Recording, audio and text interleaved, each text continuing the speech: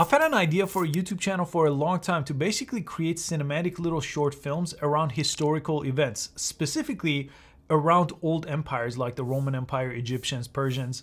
And I tried this 7-8 years ago with kind of animation apps, but it took a really long time, like 7-8 hours to create a little short 5-minute cinematic movie.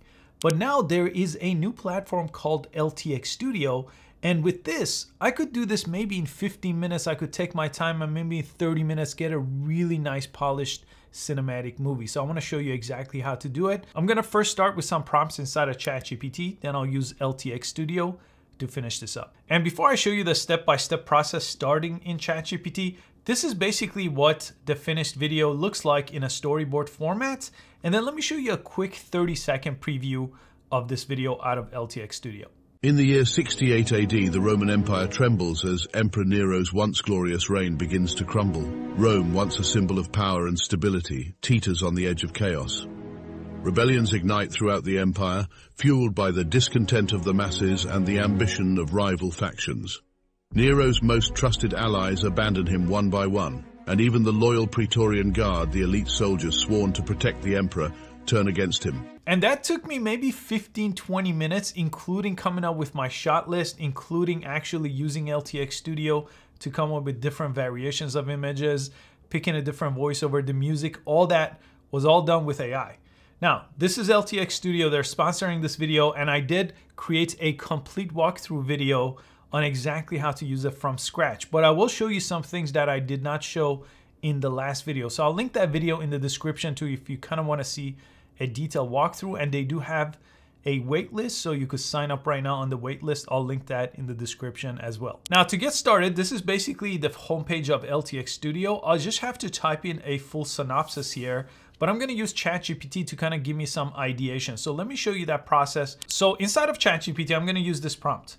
I need a synopsis for a historical fiction story set in the Roman Empire. The story should be based on actual historical events and characters and so on. So I'll go ahead and add this in the description too if you just want to copy and paste it. Again, you could change Roman Empire with whatever type of story you want to tell. And I got 5 here, and he gave me a synopsis here, and he gave me some historical context. Let's do Spartacus here. I'm going to copy this over. Okay, so I'll come back to ChatGPT because we actually want to keep going with this conversation a little bit more.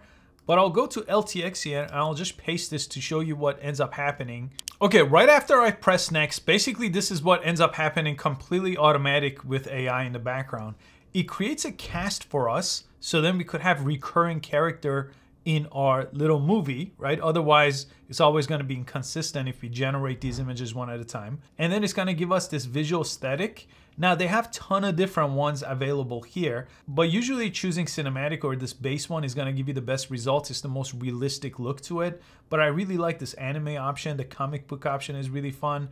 This one is one of my favorite options, aspect ratio. So 16:9, if you're telling stories that are 2 minutes, 3 minutes, 5 minutes, even longer, this is the cinematic look, right? 16:9. But if you're doing kind of short form, you could do YouTube Shorts, you could do Instagram Reels, for example. So that might be a really cool way to just go viral quicker. Those platforms are easier than traditional YouTube, but I'm more familiar with YouTube. I'm gonna choose that option. And then here's an option I did not cover in the last video, but this is really fun. They have this option for face switching. So I'm just gonna drop a picture of myself here. So this is this guy. I'm gonna switch it with me. I'm gonna cast myself into this. I have the screenshot from a video. Let me try that. Okay, that kind of looks like me. That's not too bad.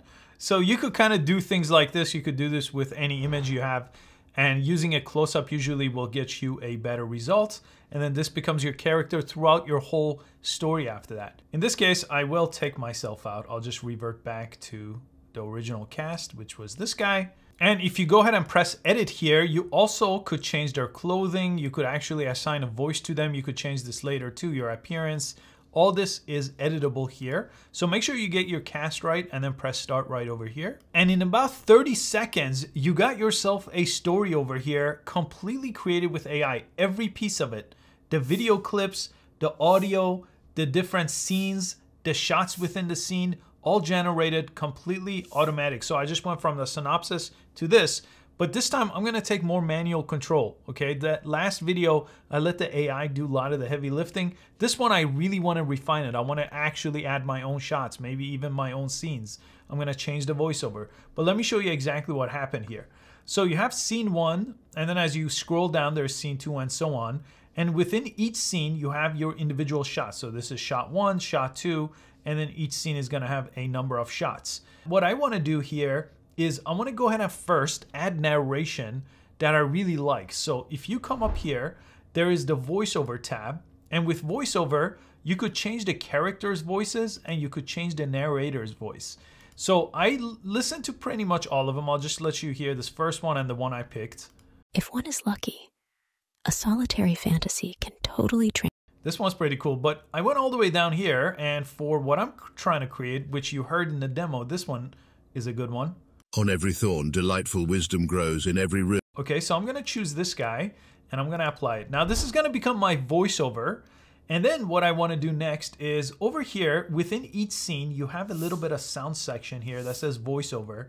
And this is basically created, again, totally with AI in LTX Studio. I haven't typed in my own, but this is basically in first person. But the story I'm trying to create for my YouTube channel is gonna be in third person. A narrator is gonna tell that story. So I'm gonna go ahead and change this out. Okay, the next prompt I gave, I said create 5 scenes for story number 2, which was that Spartacus story, to tell a comprehensive story and give me narration voiceover for each scene under 150 characters. And the reason why I said 150 characters, because I'm trying to tell a story that's a minute or 2. And if you want more than that, you just have to create more shots in that scene, per scene. But in this case, about 3 or 4 shots are gonna give me enough length to have 150 characters. Then I'm gonna take this narration, this is for scene 1, and I'm gonna go back over here, and this was my scene 1. I'm still on scene 1. So I'm gonna paste that into this box, okay? And then I'm gonna go ahead and apply that. So that's gonna become the voiceover for scene 1. And then what I could do is I could actually keep going down the list and take the narration here for the rest of the scenes. So I have 5 scenes. So I'll go back to scene 2. I'll go ahead and add the next one and so on. So I'll do that to all the 5 scenes. Okay, now I need to actually go ahead and customize my shot. So as you can see, with every shot that you see, this frame is created from this prompt right here. This was, again, all automated. So this one, I just pressed plus, so it created it without a prompt. But basically the way these prompts work is you could type in the @ sign and pull in one of your characters. That will pull in one of your characters from the casting we did in the beginning, and then type basically what they're doing, what setting they're in. And then underneath that, the shot type. So close-up is close-up of the face. You could do a wide shot, establishing shot, kind of a really wide shot would be establishing shot. So the first one was a wide shot, and the next one was a close-up. So you kind of get an idea of shot composition here. And then what I'm gonna do in this case is I'm gonna go back to ChatGPT, and I like scene 1. So I'm gonna ask it for 3 shots. So it's gonna give me those 3 different shots. So here's one. Okay, I'm gonna go ahead and copy that. And if I go back here, I could just change this prompt out like this. And if it has Spartacus in it, I'm just gonna type in the @ sign and bring him in, so he uses it from our cast and doesn't create a new person here. And that will be our shot right over here. And if I decide to change the shot size, maybe ChatGPT is not gonna tell me wide shot, close up, I could just do that from this drop down over here. If I don't like what it's giving me here, I could just press this one, and it's gonna, again, use this same prompt I just copy and pasted. You could obviously type your own here. I'm just using ChatGPT to kind of speed up the process, but the whole ChatGPT is totally optional. Okay, so this looks like a more of a wide establishing shot over here, right? And then what I could do is then I could go and take shot 2. Okay, this looks much better. So I got the different shots here that ChatGPT prompted for me. And what I could do now is I just want to listen to the voiceover for the scene to kind of see if these 3 shots make sense. If I press play, I don't have to animate it yet. I don't have to turn it into a video. Let me just give it a quick listen. Captured and enslaved, Spartacus endures brutal training in Capua, igniting the spark of rebellion. And if I want to add more shots, again, I could ask ChatGPT for an extra prompt, or I could just press the plus sign. Okay, now we have a complete scene. We have all the shots that we want. Now we could actually go ahead and generate videos out of these so they move. Right now, it's just one frame. So a couple of different options you have that are really interesting. One is you could edit the frame. Let me just show you what these options let you do. You could remove objects completely. Look at this. Let's say I don't like this guy here. Let me go ahead and select this guy. Look at that. That guy just disappeared from the shot just like that by removing object. You could always choose generative fill, and this one lets you kind of put someone back or put in something that's not in the shot. You just select, and then once you select, it's going to give you a prompt box, and you just type in something to generate that. In this case, this is looking perfect. I'm going to go ahead and just cancel that. You also could go to the full-blown shot editor, which gives you a whole lot more options. So this is where you could change your prompt, for example, and your shot size. And then underneath that, you have this section for motion. So if you have the natural option right now, your scene is going to have a mixture of the subjects moving and the camera moving. But sometimes you just want to move the camera, so a little pushing on the camera might be nice. But I really like this natural option for most of the ones I've tested out. And I like to dial back the scale. Usually I found if you go really high with this, you're going to get unexpected results, at least right now. So I'm going to dial this back to somewhere over here. And then you could go ahead and change the duration of the shot too if you want. And you could add sound effects to this specific shot too. And then you could go ahead and generate the video from here. Or you could always, just from the storyboard, if you don't want to really take your time per shot, if you just want this to be more efficient, I would just go ahead and change the motion slider here to be a little bit lower. It's always going to use that default setting. So if you just dial these back, you could go ahead and animate and generate the video. This is totally optional, by the way. If you go to preview and export, it will actually animate everything. But I like to kind of see what these look like. So I usually just generate the videos. And then when they get generated, I could press the play here once it's done to see what it looks like. Okay, let's take a look. So a couple of these are done. Okay, all three are done. So let me just go ahead and press play on that. That's looking pretty good. Nice slow motion, dramatic. And this one's looking pretty good too. Not bad. Let's look at this one.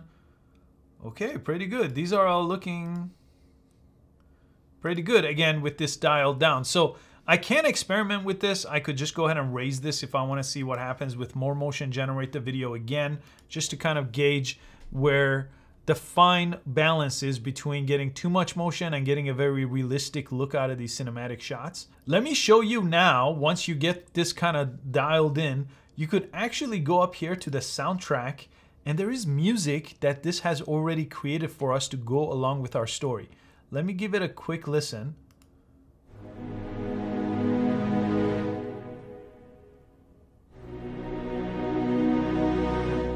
Okay, that's really good. And it just took these three words here to go ahead and create that. And then project setting here, everything can be changed. The one thing is, I usually create something in the complete cinematic style, finish it all out and export it out.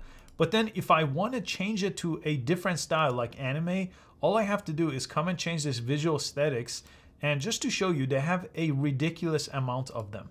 And if I press apply over here, it basically goes and recreates all the first frame of the shot. The story remains exactly the same. So what if you wanted to make a YouTube channel that was all anime based on Roman Empire stories? That could be a really cool concept. And look at that. That looks awesome. And if I change my mind, this is the really cool part. That cinematic style I chose before, if I select that and press apply, in real time, it goes back to what I had before. It remembers everything. Okay, now all I have to do is come up here and press preview and export. It's gonna let me render this, but it's just basically saving this out. And even if you haven't pressed generate video on any of your shots, this will go ahead and do that now. But I recommend you do take your time to make sure the shots are created nicely with enough motion here so they're moving but not too much where it looks a little unnatural. So this is gonna go to work, and usually it's pretty fast. Captured and enslaved, Spartacus endures brutal training in Capua, igniting the spark of rebellion. Okay, cool. So what I would do is, after I look at it and I feel like some of these shots could be better, I would just go back and I would go ahead and edit these individual shots. So I would just go to the shot editor here. I've already created a couple of these. I may want to generate this first image again to see if I get a better image. I do want to play around with the scale here, so maybe I'll try one with the scene option or the natural option. I just did this in real time and it's not bad at all, right? I could obviously fine tune it a little bit. The technology is getting better and better every time I've tested this out. Again, I've tried this now for a couple months now that I've had early access to LTX Studio, and I think this has a crazy amount of potential. Let me know what you think of this platform in the comments below. I want to thank LTX Studio for supporting this channel, and I will be making more videos on this because I just find this so fascinating and they improve it all the time. Just today when I was making this video, I found a couple of different new improvements here that I did not catch the last time around. I think they just added them. So I'm really excited to dive deeper, try to really create this channel that I wanted to create using these Roman stories and maybe adding more significant historical events to that as well. Thanks so much for watching this video, and I'll see you on the next one.